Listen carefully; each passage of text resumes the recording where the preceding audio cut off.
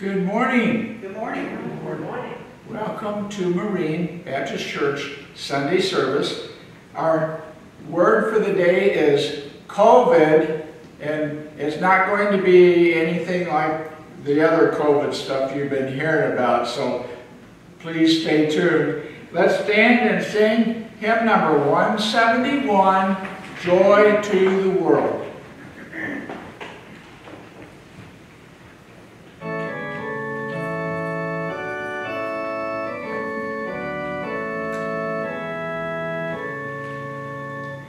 Joy to the world, the Lord is come.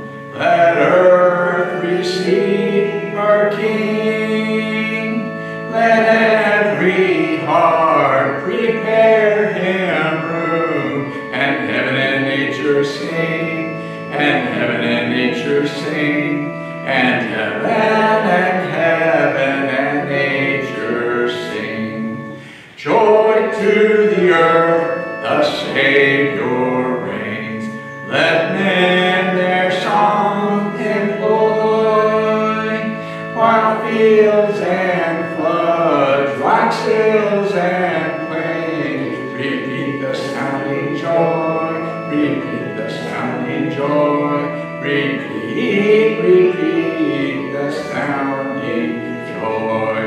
No more let sins and sorrows nor thorns infest the ground. He comes to make his blessings flow. For as the curse is found, for as the curse is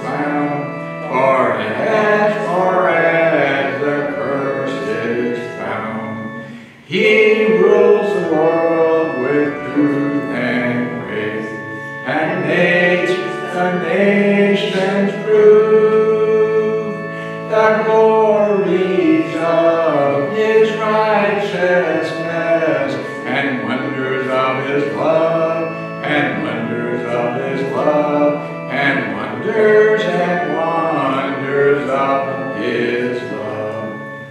Let's remain standing for a word of prayer. Dear God, thank you for allowing us to be part of your assembly of the called out, and for this day in your presence. I pray that you will bless us with your word and your Holy Spirit, that you will guide us in your way, and that you will be glorified in all that we do. In Jesus' name we pray, amen. You may be seated. Let's turn to hymn number 82, Victory in Jesus.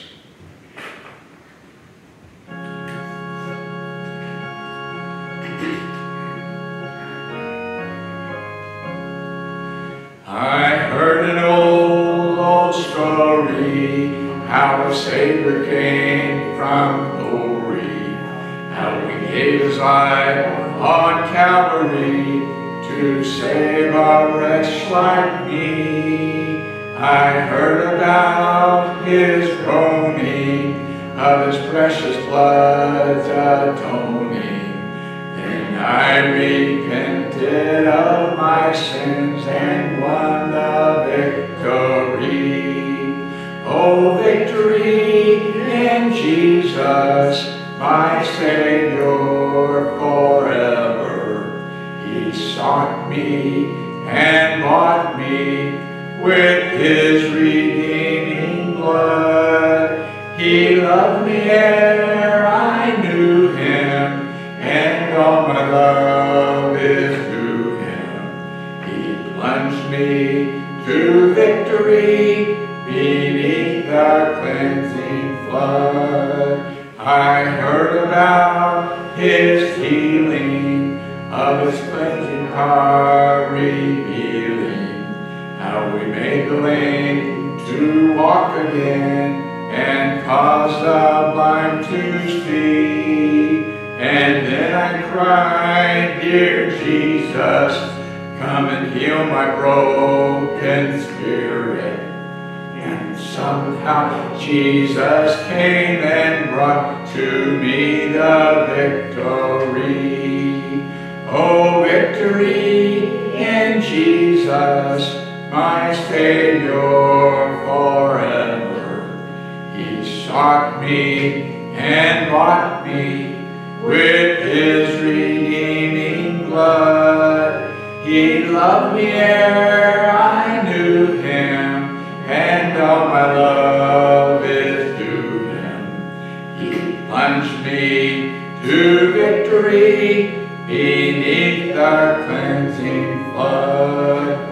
I heard about a mansion he has built for me in glory, and I heard about the streets of gold beyond the crystal sea, about the angels singing and the old redemption story. And some sweet day I'll sing out there the song of victory.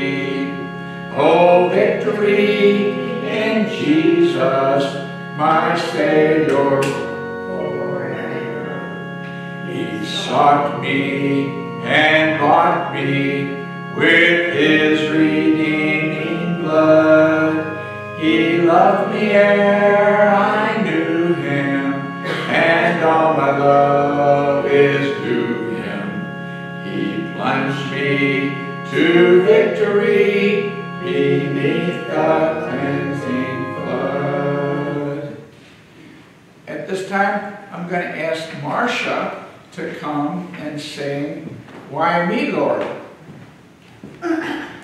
While she's coming, let me tell you that the pictures that we use display on the screen are on Facebook, Marine Baptist Church Sunday service, and they're there for you to look in case you don't understand something that we've said or want to refer back to it for later. Marcia?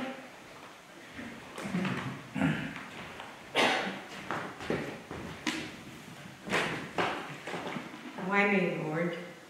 What have I ever done to deserve even one of the pleasures I've known?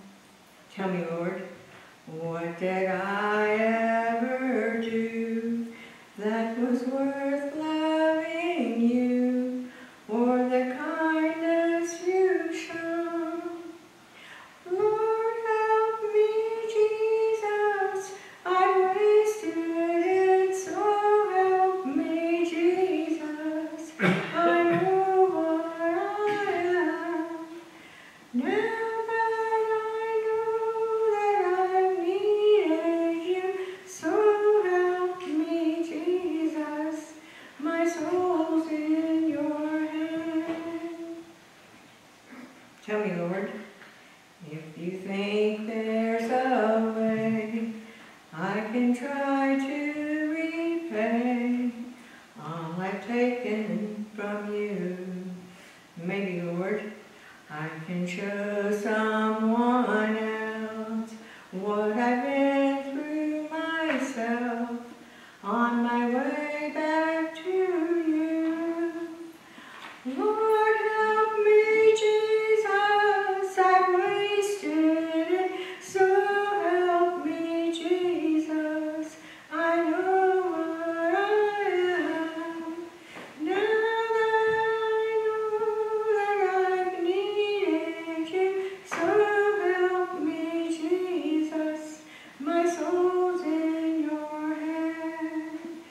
Lord, help me, Jesus, I've wasted it, so help me, Jesus, I know what I am. Now that I know that I've needed you, so help me, Jesus, my soul's in your hand. Jesus, my soul's in your hand. Amen. Thank you. And now I'm going to ask Pam to come and bring our reading from the Daily Bread.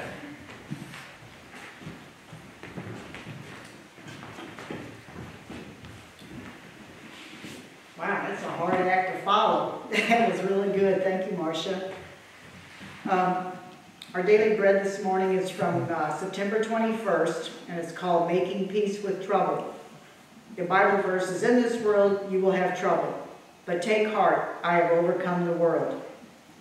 We were almost home when I noticed it. The needle of our car's temperature gauge was rocketing up. As we pulled in, I killed the engine and hopped out. Smoke wafted from the hood. The engine sizzled like bacon. I backed the car up a few feet and found a puddle beneath, oil. Instantly I knew what happened. The head gasket had blown. I groaned. We just sank money into the other expensive repairs. Why can't things just work? I grumbled bitterly. Why can't things just stop breaking? Can you relate? Sometimes we avert one crisis, solve one problem, pay off one big bill, only to face another. Sometimes those troubles are much bigger than an engine self-destructing, an unexpected diagnosis, an untimely death, a terrible loss. In those moments, we yearn for a world less broken, less full of trouble. That world, Jesus promised, is coming, but not yet. In this world you will have trouble, he reminded his disciples in John 16. But take heart, I have overcome the world. Jesus spoke in that chapter about grave troubles, such as persecution for your faith. But such trouble, he taught, would never have the last word for those who hope in him. Trouble, small and large, may dog our days, but Jesus' promise of a better tomorrow with him encourages us not to let our troubles define our lives today.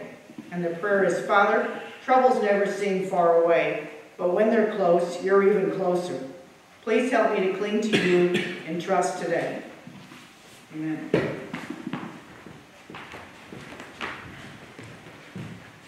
Today's Bible verse, Job asked, "What is man that thou shouldest magnify him, and that thou shouldest set thine heart upon him?" And he was speaking to God when he asked that. Let's pray. Dear God, I pray that you will show us your word. Help us to understand what it means and apply it to our lives in order to make us wise in your ways. In Jesus' name we pray. Amen. Do you know the story of Job?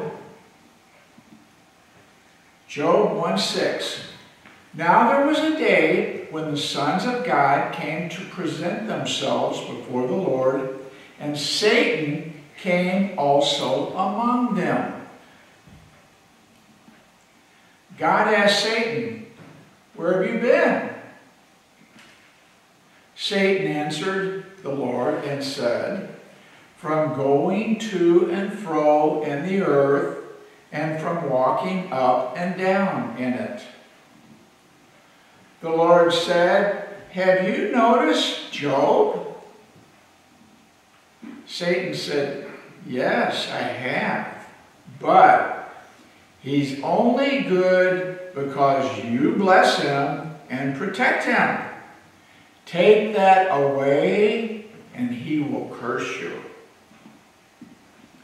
And the Lord said unto Satan, "Behold, all that he hath is in thy power, only upon himself put not forth thine hand." So Satan went forth from the presence of the Lord. Satan attacked Job's children, his livestock, his servants, and no matter what he did, Job continued to worship God. Satan came back into heaven, and one of the things this story shows us is that Satan is still in heaven. He's allowed to come into heaven. And he does get thrown out in Revelation. And I think Michael the angel throws him out, and that's when he comes to earth. And that's the period of Revelation. But for now, he was still allowed in heaven. He came back. He told God, if you take Job's health, then Job would curse God. God told him, give it your best shot, but you are not to touch Job's life. Satan went forth from God's presence, smote Job with boils. He was scraping his sores with a piece of pottery when his wife showed up. Her advice was, curse God and die. Job told her, you speak as one of the foolish women. And Job would not speak against God. Job survived Satan, and God blessed him with twice as much as he had before. God saved Job, and he has saved others. But I like what Shadrach, Meshach, and Abednego told King Nebuchadnezzar when he was threatening to throw them in the furnace because they would not bow down to his idol. Daniel 3:17. If it be so, our God whom we serve is able to deliver us from the burning fiery furnace, and he will deliver us out of thine hand, O king. But if not, be it known unto thee, O king, that we will not serve thy gods, nor worship the golden image which thou hast set up. We lost a friend a few years back, a lady, and she said this. She was battling cancer, and she says, I know God can deliver me, but if he doesn't, I'm better because I'm going to go and be with him. Paul wrote in 1 Corinthians 2:9, but as it is written, eye hath not seen, nor ear heard, neither have entered into the heart of man the things which God hath prepared for them that love him. Later, Paul wrote Timothy, henceforth there is laid up for me a crown of righteousness. And Paul was facing death when he wrote that. And he was a wonderful apostle and follower of Jesus. And he wrote about 3/4 of the books that are in the New Testament. And he went all over the world witnessing, and he was a missionary to foreign countries.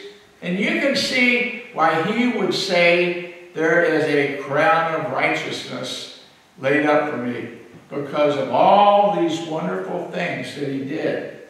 But there's a second part to this verse. The other part of 2 Timothy 4:8 tells us, which the Lord, the righteous judge, shall give me at that day, and not to me only, but unto all them also that love his appearing, that love Jesus. That's a promise for us.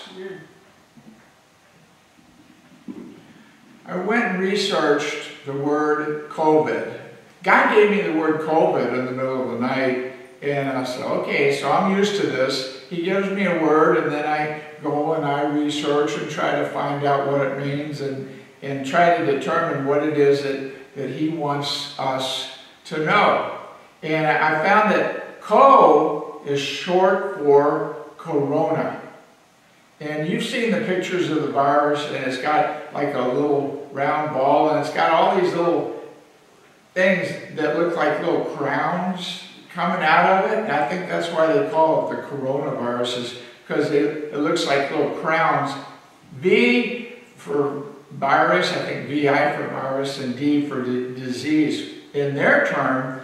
But VID is also a form that stands for C or life. Okay, but I latched on to corona is short for crown. And here the angel in Revelation is holding the golden crown that Paul talked about and that we're promised. And the message for today is they can't hurt us. Nobody can hurt us when we're in Jesus. Paul also wrote, "For me to live is Christ, and to die is gain." Let's bow our heads, word of prayer. Dear God, I pray for the people who hear your word, that they will accept Jesus as their Lord and Savior. I pray that you will fill them with your Holy Spirit, show them the path that you have for their life, and that you will guide their steps. In Jesus' name I pray, amen. God bless you.